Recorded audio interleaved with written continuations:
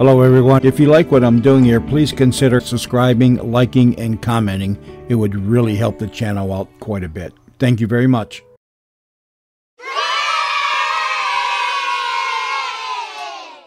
The CBS Radio Mystery Theater presents...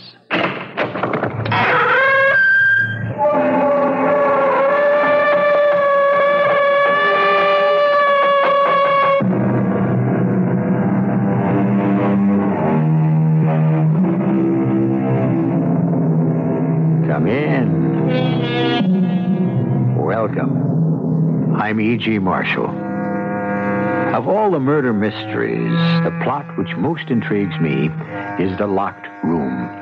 And when you take that as an ingredient and add to it elements of the supernatural, both sacred and profane, then you have a tale to tantalize and terrify, such as the one I bring you now.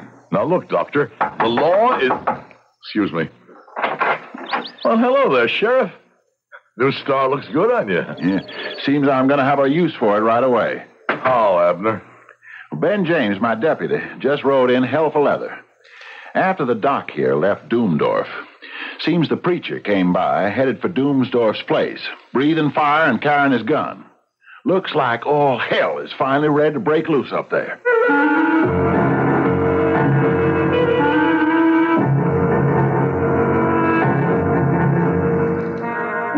Our mystery drama, The Sealed Room Murder, was adapted from the M.D. Post story, The Doomdorf Murder, especially for the Mystery Theater by Ian Martin, and stars Howard DaSilva and Fred Gwynne. It is sponsored in part by Buick Motor Division. I'll be back shortly with Act One.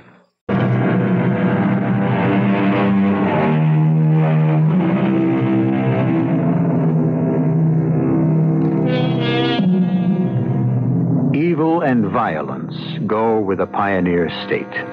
But the counterbalance has kept us viable as a nation, brought us to leadership around the world.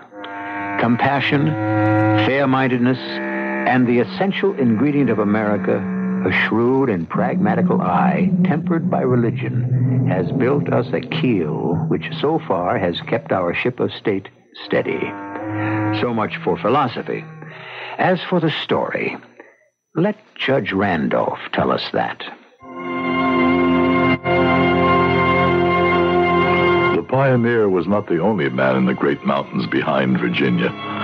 Strange aliens drifted in after the colonial wars. Adventurers who were with Braddock and LaSalle and rode out of Mexico after her many empires went to pieces. Doomdorf was one of them. I shall never forget that first day he walked into the land office. Huge, black-bearded, with broad, thick hands, with square fingers. Even Abner's bulk seemed to diminish in front of him, and the child who followed Doomdorf diminished to a pygmy. It's the place where I buy. Should I want to of the land? Yeah, I reckon. Depends on what you want it for, Mr. Doomdorf. Angelos Doomdorf. Oh, excuse me. This here's Mr. Randolph. I should say one of our foremost lawyers in town. Saving only that's all we got right now. One. I'm Abner Dale, county clerk. I reckon you'd term me. And what would you want this land for? To live on. Uh-huh. You and your daughter. Me and her, yes. Well, now, I got a copy of the Washington Survey and the original Crown Grant here. I have it picked already. Show you here on survey map I got from Capitol. Now, let's see here. There? That's it. You sure there's land you want, sir? I think what Abner means to say is this wedge of rock has never been worth even running the lines. Do you know what you're getting into? Have you seen this piece of property? Yeah. It's a forbidding pile of rock, Mr. Doomdorf, and isolated. The land is mine. I want it. Well, pretty mean up there right now with the wind and no shelter. I have tent, sleeping bag. All my life I live rough. Well, that's all very well for you, but for the little girl... What is good for me is good for her. I don't think you quite understand. As a lawyer, I should not like to see you taken advantage of. The parcel of land which you have bought was never surveyed because it is not worth surveying. It consists almost entirely of rock. I know what he's like. He's right for me. Well, how are you going to feed? Ain't much game running up in that part of Western Virginia. I make out all right. Here is gold. Enough. Hey, look at there. Pieces of 8, ducats, English guineas, American dollars. Yeah, you're quite a traveler, Mr. Doomdorf. What I do is my business. And I mind my own business. I don't like anyone who stick his nose in my affairs. You take the money and give me the paper so I can go. No offense, just trying to be friendly. That's Angelus. Angelus. All right. Yeah. Want to spell your other name? I don't know. You right. You tell me. Doomdorf.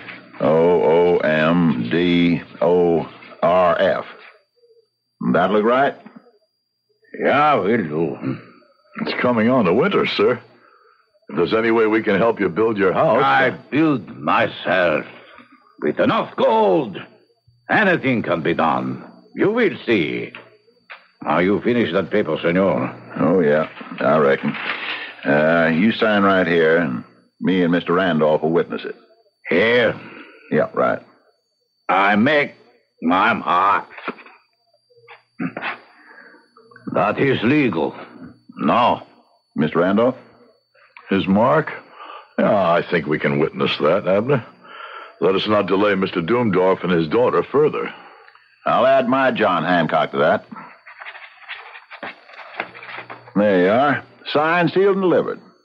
Your deed of possession to what we call the Devil's Hump. And welcome to our community. Do not count me a part of it. I live to myself. Come, you. Well, if that don't beat all. A hard man. Evil man. One who's done a lot of living. Notice the scars? Yeah. I'll wager he has bullet wounds underneath his shirt to go with the knife tracks. I sure wish he hadn't chosen our neck of the woods to hide out in. Hide out? What else would you figure? The Devil's Hump is no place for a man to make his home. That's a place for a man to set his back against the wall, to fight off what he knows is coming after him. I suppose you're right, Abner. The more's the pity. Why? Oh, that innocent child should be dragged along to share such an exile. Yeah. You get a real close look at her. What was she? Dumb that she couldn't speak? I doubt it. Afraid. And now you got it. Afraid and beaten. Well, I pity her. That's a hard man. For all he seeks solitude, I doubt he'll find it. We have not seen the end of Mr. Doomdorf. Only the beginning. I'll stake my life on it. But it was not my life that was to be staked, but others. For a while, my uneasy feelings seemed just to be based on a negative reaction to Doomdorf himself. He squatted on a rock, troubling no one, seeking no help, while by hiring old Robert Stewart's slaves, he built a stone house on the rock. Then, in the handfuls of earth, wherever a root would hold, he started to plant the mountain with peach trees. Then the beginning of the end began to start. Hey, Mozza, una cervera beer, huh? You're new in town. So? The lady behind the bar is the owner, a widow lady. Her name is Mrs. Cambridge. That's all right, Abner. Here's your beer, Vaquero. Muchas gracias, la dama Cambridge. Senora will do. I do not want to make enemies. I am looking for a friend. It's a friendly town. Who?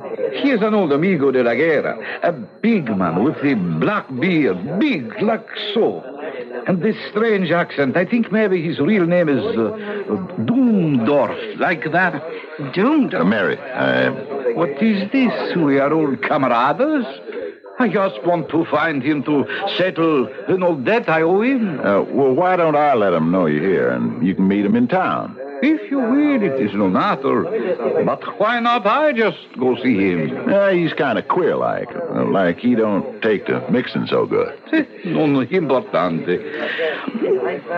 You see him, you tell him Jose Garcia was look for him. But I have not so much time. Maybe on my way back I look him up then. Hasta la vista. I see you. Why didn't you tell him where to find Doomdorf? Just a crazy notion, maybe, but I got it set in my mind that he wanted to see him to put a bullet in him. We found the man who said his name was Jose Garcia, snagged on a rock at the Devil's Elbow, 2 to 3 miles below Doomdorf's mountain eyrie. His neck was broken. That was the first of the Doomdorf incidents. So many during the next 10 years, I wouldn't wear your patience to recount them. Only the highlights. There was the night, before we knew what use Doomdorf was putting his peach crop to, when he arrived at Mrs. Cambridge's inn, primed with liquor, an insensate beast. $10. Not enough. So, 15, 20. I think you've had enough to drink, Mr. Doomdorf. I must ask you to leave. What? A prostituta who runs a cantina asked me to leave. The lady asked you to ride out, mister. Better you go easy. By yourself. You mean I don't go? You make me. Yeah, no cause for any ructions. You've been drinking. Oh, you want to make trouble? Not me. I just want to keep the peace. Then stay out. Hey, 25. Okay, that does it. Abner, no. Too late. We fight now. Outside. I don't want to fight. What for? You fight me here or outside. One way or other. They were 2 big men, but Abner was a peaceful man and sought only to protect himself, while Doomdorf was a maniac. He gouged, butted, kneed, and finally it took 6 of us to pull him off and lodge him in the jail for the night. Abner took it in his stride, as he did everything. He was battered and bruised, and just maybe, if he'd used his whole strength, he could have broken Doomdorf.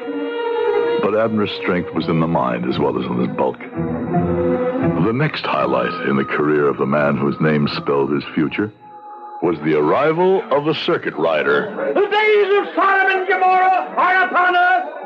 Here's a man who takes the fruit of his field and makes a white liquid fury to destroy men's minds and their souls, and who is ready to bring out your daughters and your women like Lot for the use of any eternal seance. But the town was not yet ready to make any move against Doomdorf. His still was popular. He made a fair brand of white lightning until the ultimate, the unforgivable, the certain shame all those of us who knew, or at least sensed the truth, brought everything to a head. On a wild, rainy night, while Doc Jeffers and I were playing chess at his house, there came a hammering at the door. Yeah?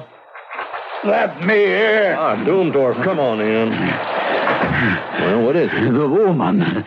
She was in labor. I tried to bring Bambino. No good. You come. Yes, of course. Of course, I'll get a poncho and saddle my horse. I waited all night for Doc Jeffers to return. It was long past sunrise, with the rain still coming down, that he did. Well? I am a pragmatic man, and I subscribe to no religion, but by damn, I wish this moment I had a God to pray to. Why? He left that child to abort a dead baby. It's a miracle she isn't shot in septicemia. He didn't want a baby. I'm a judge now, Ray. Maybe I can help. No one can help. He's a beast, unprincipled and without pity or even a simple human warmth, but he has papers to protect him. The girl was Mexican-born, literally sold into slavery, and she's... Oh, my Lord, she can't be any older than my teenage daughter, but she's his to do with as he wants. And as he wants, Oh, he damn near succeeded in killing her. Excuse me. Well, hello, Sheriff Abner. New star looks good on you. Seems I'm going to have a use for it. Right away. How? My deputy, Ben James, just rode in here hell for leather. After the doc here left Doomdorf, seems the preacher came by, headed for the Devil's Hump, preaching fire and carrying his gun. Looks like all hell is finally ready to break loose up there.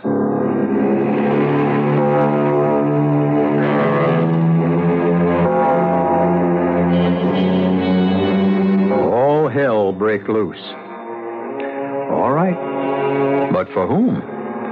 For poor little... Now, there's a sad thing. Poor little who? We don't even know her name, if she has one. Or has retribution caught up with Doomdorf? And if so, how? And why? And where? I'll return shortly with Act 2.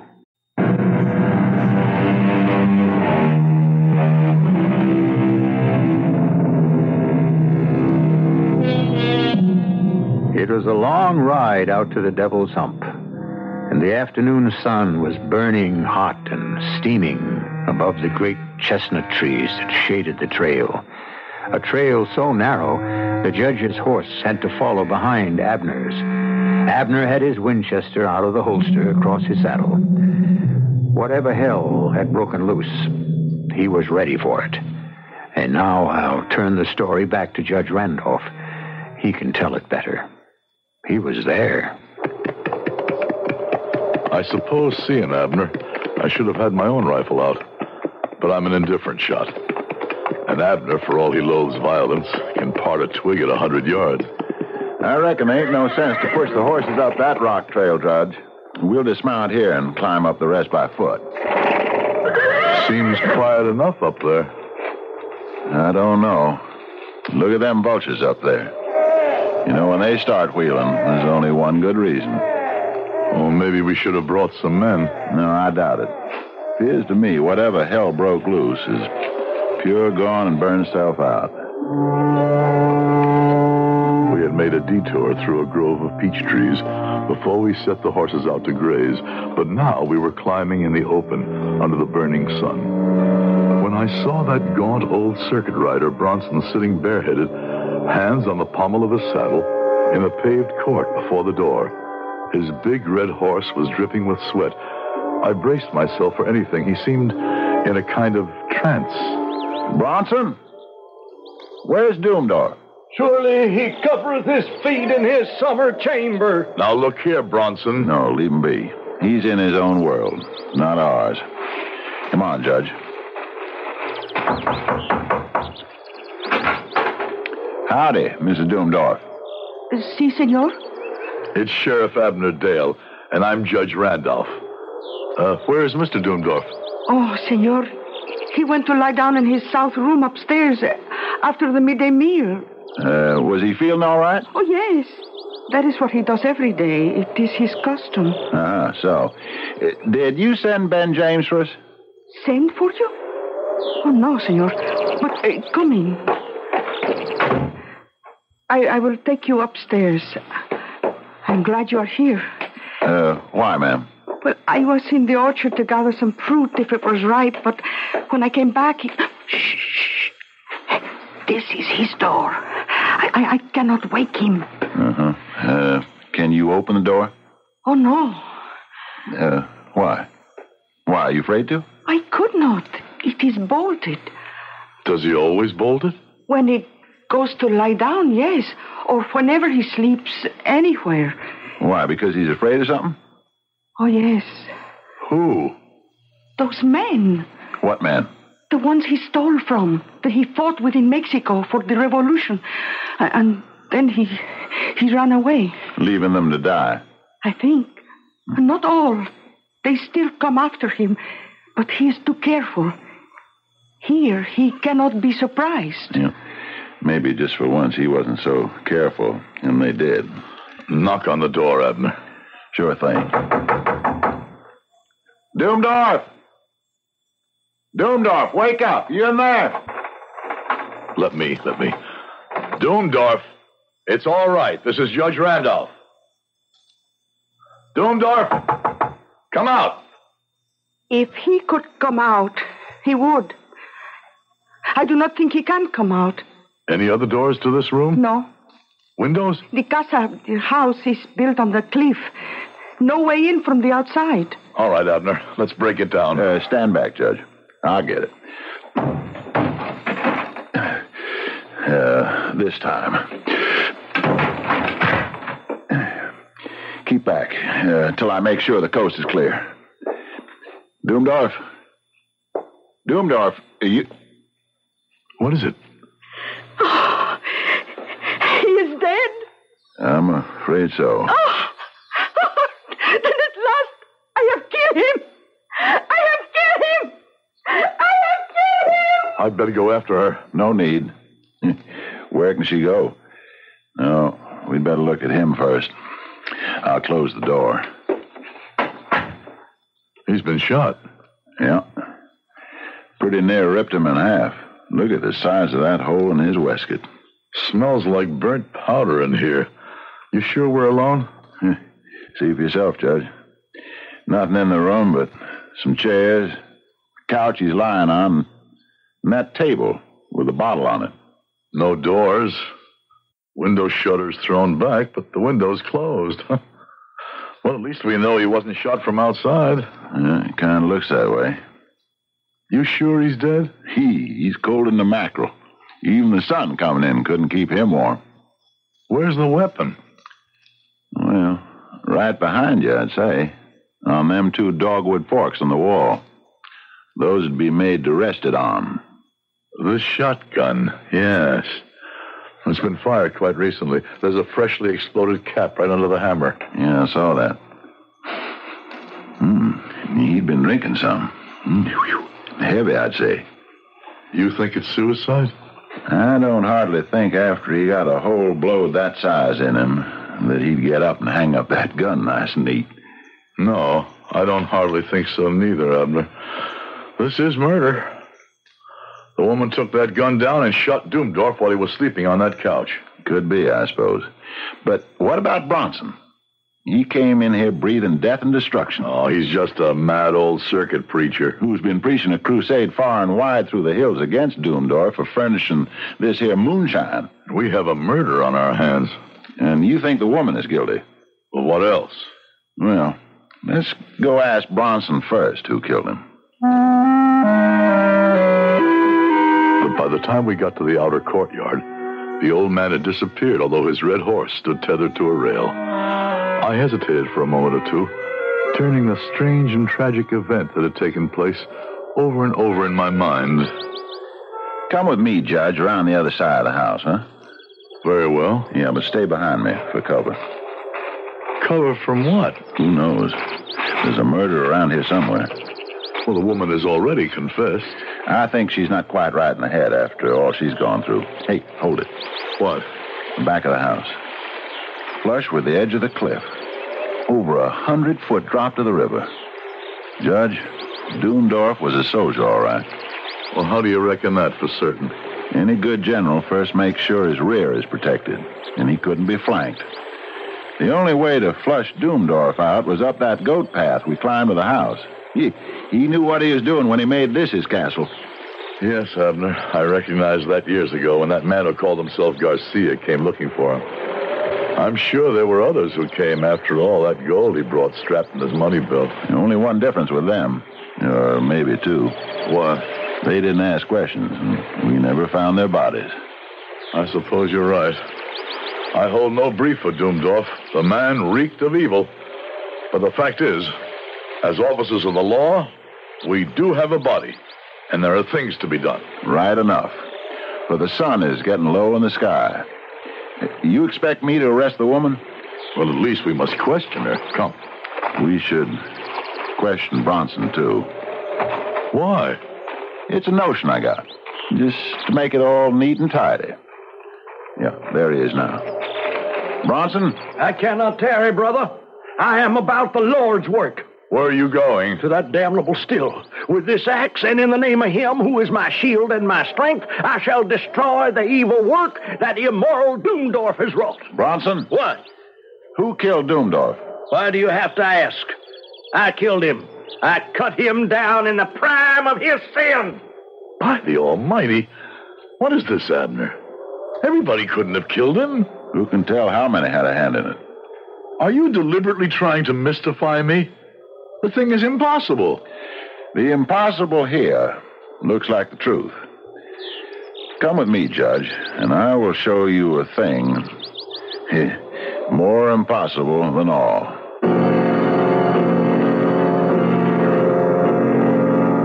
I followed Abner back into the house and up the stair again to the room. The door swung open, the shattered edge of it with the lock hanging half out, and Abner closed it carefully behind us after we entered. I want to show you something, Judge. The bolt. They kept the door closed. Yes, sir. But I want you to see that it is no way connected with the lock itself. See? And it is on the inside. Now, how could the one who killed Doomdorf get into the room when we know the door was bolted and we had to break it down to enter? Only one other way. Through the windows. Well, let's look at them.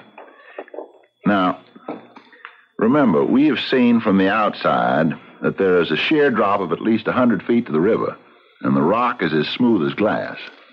Now, try looking out. Oh, just as you said, the wall of the house is plumb with a rock face. Yeah, that isn't all. You can't open these windows. See? Examine the frames. They're cemented into their casement with dust, and they're bound along the edges with cobwebs. That's right. These windows have never been opened. Yeah. Then how did the assassin enter? Well, he, Of course. The answer is evident. Whoever killed Doomdorf hid in the room till he was asleep. Then he shot him and went out. Where could he hide? And even supposing he could, when he left, how did the assassin bolt the door behind him when the bolt was on the inside of the door? Then who knows? Maybe Doomdorf did kill himself. No, we ruled that out yesterday. Then there's only one open road out of the mystery. Both the woman and Bronson claim they killed Doomdorf. Let us get down and ask them, question them. No. In the law court, that procedure could be considered sound sense. But, Judge, we are in God's court, and things are done in a somewhat stranger way. In what way do you mean? In a way that still must be put to the proof. And for that, we need to borrow time. But I have every faith that time will show us exactly who murdered, or perhaps the better word might be executed, the man who lies dead before us.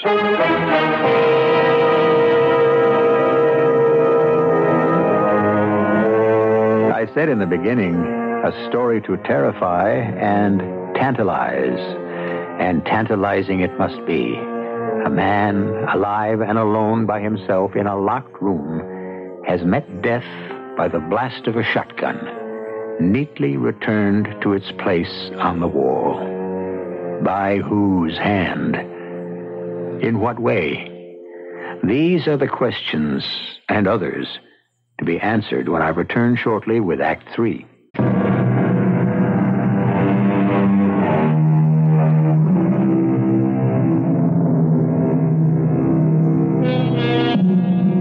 In the room with the dead man, Judge Randolph faces Sheriff Abner Dale, a frown of puzzlement on his patrician face. His eyes search the expression of the great lumbering young man in front of him, whose whole physical appearance suggests a man of action rather than one of thought or mental ability. The judge is the first to break the silence posed by the seemingly insoluble problem they face. What do you mean we are in God's court and things are done in a somewhat stranger way? Before we go question those who are so anxious to be convicted of the assassination of Doomdorf, let us find out, if we can, at what hour he actually died. How? I seem to remember he wore a watch. Yeah, here it is in the waistcoat pocket, broken by the shot. At what hour stand the hands? Just past 1 o'clock. By the look of Bronson, when we found him here, he must have been far off, still on his way to this place. And the woman, by her story, was down the mountains picking fruit among the peach trees. That's how I had it figured. Well, why waste time on speculation anymore? We know who did this thing. Let us go down and get the story of it out of their own mouths. Either Bronson or the woman killed the man. I could better believe it, but for the inevitability of a certain awful law. All they that take the sword shall perish with the sword. Oh, the good book. Matthew, we reap what we sow. Thus, we receive what we give and nothing else. That is God's law. Very well, in a sense. But in this case... By all means, let us go try the method of your law courts. Your faith lies in the wisdom of their ways. We came down the stairs together, Abner, calm and reflective. Myself, tortured and mystified. Bronson, how did you kill Doomdorf? I killed him as Elijah killed the captains of Isaiah in their 50s. But not by the hand of any man did I pray the Lord God to destroy him with a fire from heaven. I prayed him to destroy Doomdorf. Give me the axe in your hand. So, now, explain yourself. His hands were red with blood. The widow and the orphan cried to heaven against him.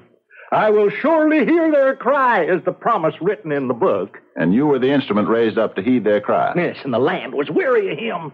And I prayed the Lord God to destroy him with fire from heaven as he destroyed the princes of Gomorrah in their palaces. With fire from heaven? Come, Abner. We waste our time here. A moment. Bronson, you hear me?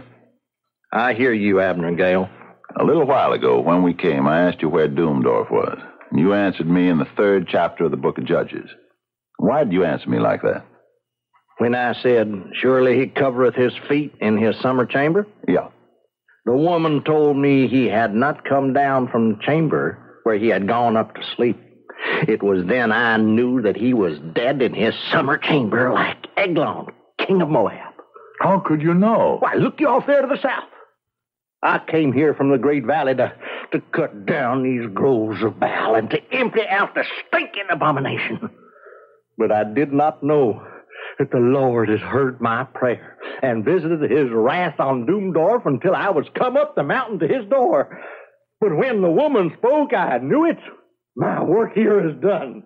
I must ride where the Lord calls me. Just a minute. Why stop him? You're right. That was only wasted time. Bronson did not kill Doomdorf. But do you realize, Judge, how he did die? At least not by Bronson. And not by fire from heaven. Doomdorf was dead before Bronson got here with his fire-breathing scripture. The woman must be the guilty one. Night had entered the valley with the setting of the sun, and there were other things to do before the inquisition of the woman. By candlelight, the shadows weird and fearsome on the wall, we made a coffin. We put Doomdorf in it, straightened out his limbs, and folded his arms across his shot-out heart, and we set the coffin on benches in the hall. Then we kindled a fire in the living room, where the woman had put some meat and golden cheese and a loaf on the table. You have eaten enough? As much as is fitting. I will leave it as it is, in case you should want more. I am going now. Where? To the sea. And the ship. He is dead. And I am free. Not quite. There's a question still to be settled. Who killed Doomdorf? But I have told you. I killed him. It was fair.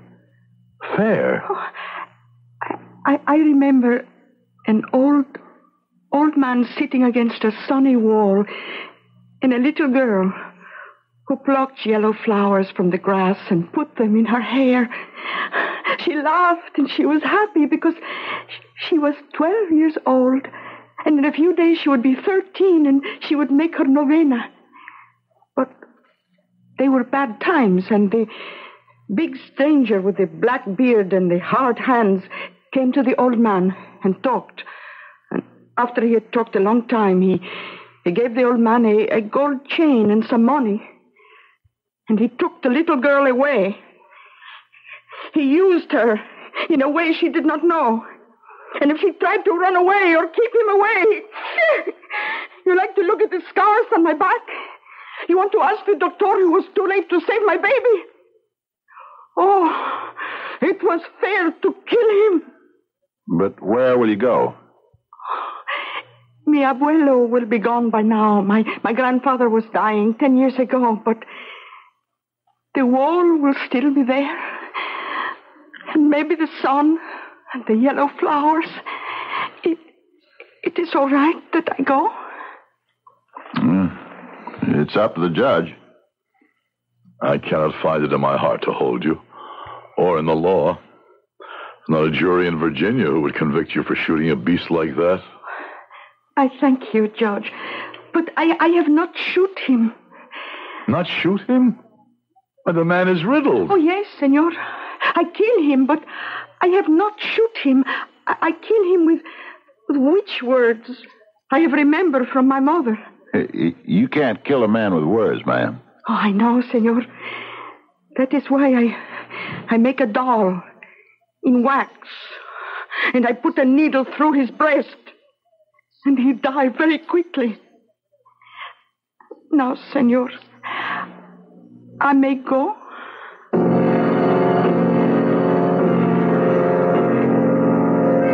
It was good that you let her go, Judge. No, it was pathetic. A harmless little dream to rid herself of a monster with an enchanted straw man. I think she had money in her saddlebag, but I slipped some extra just in case. And now, where are we? Waiting, like her, for the dawn. This is the strangest thing that ever happened. Someone shot the man, but who? And how did the killer get out of that shut-up room? For that matter, how did he get in? Through the window. Through the window? You yourself have showed me that was impossible. You proved it could never have been opened. I did. It never was open. Abner, what are you trying to tell me? How Doomdorf died. You're trying to say that the one who killed him climbed that sheer wall, got in through a closed window, without even disturbing a crumb of dust or breaking a cobweb? I'm telling you, the murderer of Doomdorf did even more. What? We must wait for tomorrow, when the assassin returns. Then I'll show you who killed Doomdorf and how. I could have argued, but I knew that set look on Abner's face too well to waste my time. I could not have believed that I could sleep with the thoughts spinning in my brain, but I did. We ate, and through the morning dug a grave for the dead man in silence. By the time the last spadeful of earth was thrown back, it was high noon, and Abner squinted up at the sun. Time to throw our spades down and go lay an ambush for the assassin. He's already on the way here, Judge. Where do we go? Back to the house and up to Doomdorf's room.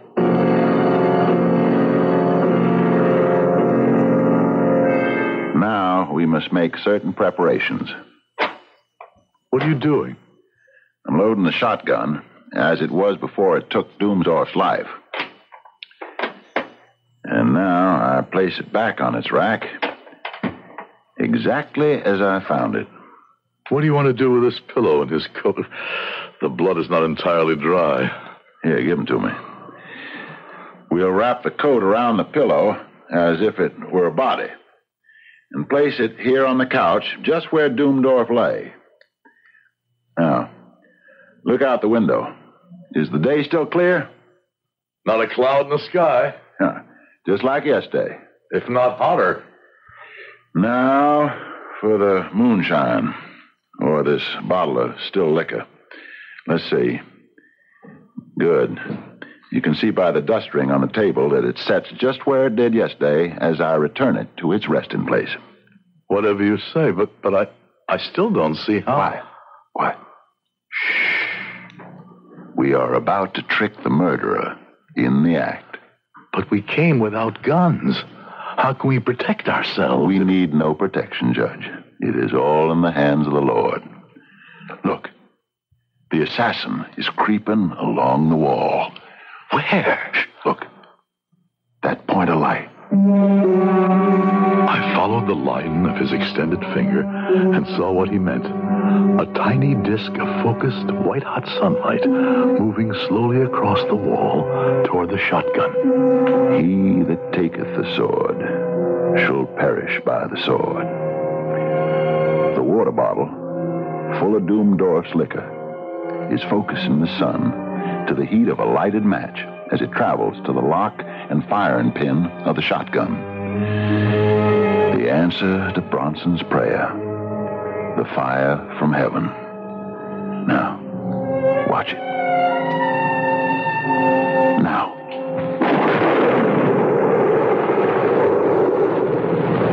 As the pinpoint of sunlight reached the percussion cap, the gun exploded as though the trigger had been pulled.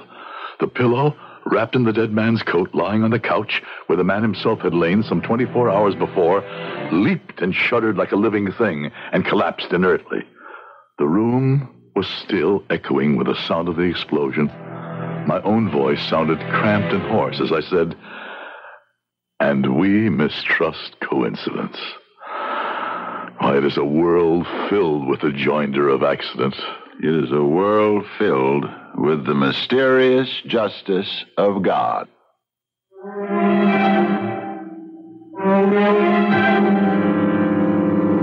The answer to the mystery of the Doomdorf murder. A fate well deserved, and brought only on himself by the dead man who had little right or reason to live. Wouldn't it be nice if an equal fate could be the lot of so many people each of us know? Except, who are we to be the judge?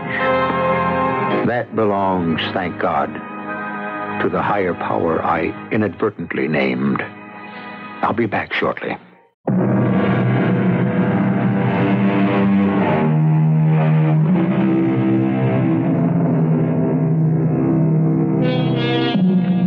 It seems to me necessary, in conclusion, to put a quote used in this story in its exact context. When Jesus had been betrayed by Judas, and when the high priest's men came to take him by force, one of those with him struck out against the attackers, wounding him. It was then that Jesus spoke the full quote, saying, "Put up again thy sword into its place, for all they that take up the sword shall perish with the sword."